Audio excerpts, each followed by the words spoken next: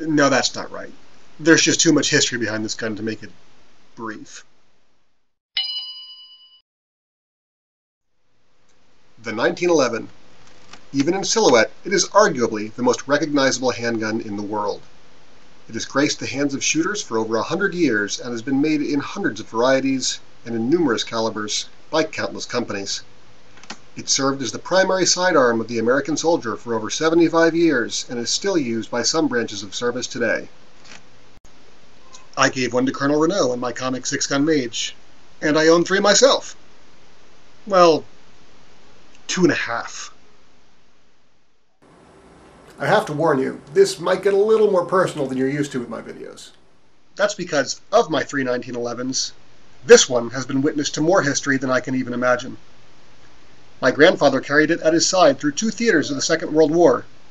It protected his life in the Ardennes forest during the Battle of the Bulge, and stayed with him in Belgium when he stayed behind to rebuild when the other soldiers under his command were allowed to return home.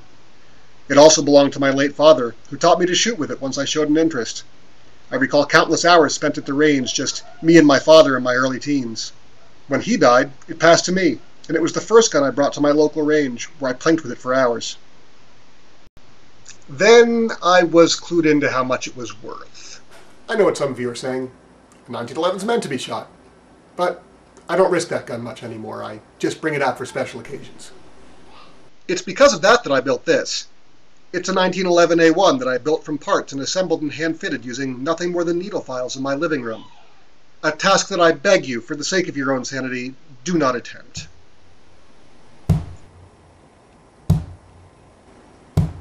So that brings me to my half 1911. This is a GSG 1911-22.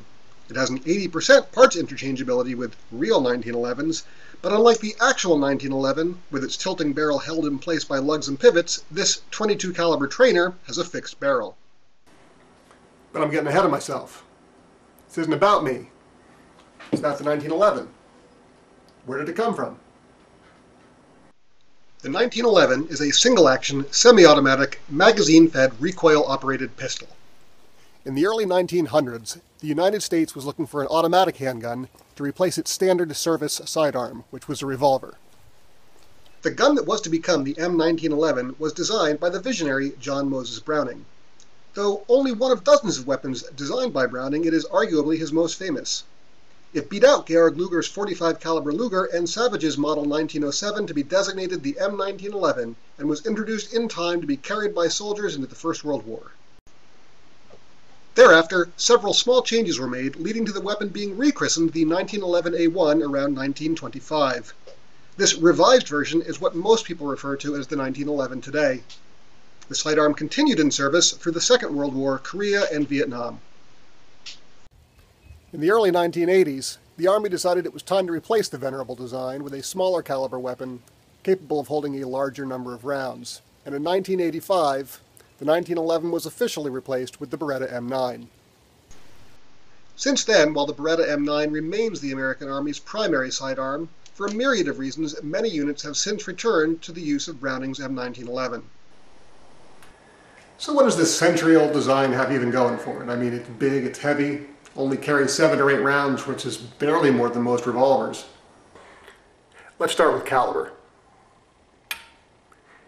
This is a .22 long rifle cartridge. It's the most popular and widely used cartridge in the United States. This is a 9mm cartridge. It's the most popular handgun cartridge in the United States. It's also what's chambered in the Beretta M9. Now, the 1911 doesn't use either of these. The 1911 chambers this. The .45 ACP, or Automatic Colt Pistol Cartridge. Like the gun, this rimless round was designed by John Moses Browning and is nearly half an inch wide. It has what we like to call stopping power. If you hit someone with this round, the odds are he will stop. With a round like this, the heaviness of the 1911 is good. It tames the .45's brisk recoil, and older isn't always a bad thing. There are over 100 years worth of accessories and aftermarket modifications available for the 1911, making it still one of the most popular handguns in America. Then there's the reliability aspect. Now, don't get me wrong, I put to you that the 1911 in its original and intended form is a very reliable gun. This is where 100 years of upgrades becomes a double-edged sword. You see, every one of these purported upgrades requires extensive hand fitting and takes the gun away from its original and reliable design. The 1911 is not an AR-15, it is not a modular gun. So all these changes tend to make the gun less reliable. With that in mind, is it time to retire this venerable workhorse? Is the 1911 a dinosaur in the world of mass-produced polymer handguns with easily swappable parts? Without question, no. My own words sort of fail me here, so I'm going to use someone else's. Of course, the 1911 is an outdated design.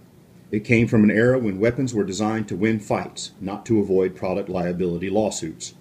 It came from an era where it was the norm to learn how your weapon operated and to practice that operation until it became second nature, not to design the piece to the lowest common denominator.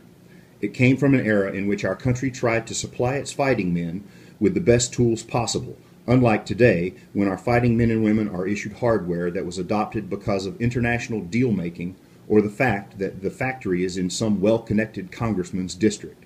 Yes, beyond any shadow of a doubt, the 1911 is an outdated design, and that's exactly what I love about it.